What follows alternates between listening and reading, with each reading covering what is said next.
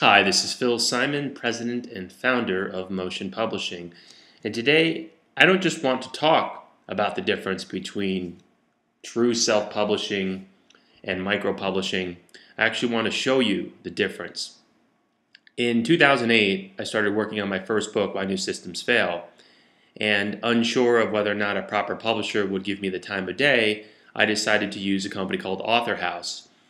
And I would consider this true self-publishing for the following reason. I basically did my own cover. I did my own index. I did my own design. I did most of my own editing. And here's the result.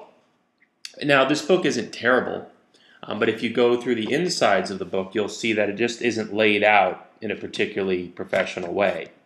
The paper quality isn't quite as good. The index isn't as good. But I did get the book out there, and for a relatively small amount of money, I could say that I had written a book.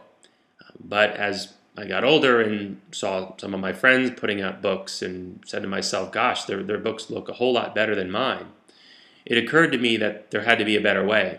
Now, in this case, I wound up selling the rights to that book to Cengage, and this is the properly published version of Why New Systems Fail. And aside from a nicer cover, you can actually see inside it's just laid out more like a professional book. This book is properly edited. The figures look better. There's a better index. There aren't any typos to my knowledge. There's one slight mistake, but that happens in pretty much every book. So I wanted to impress upon you in this video that even the same book can have a totally different feel.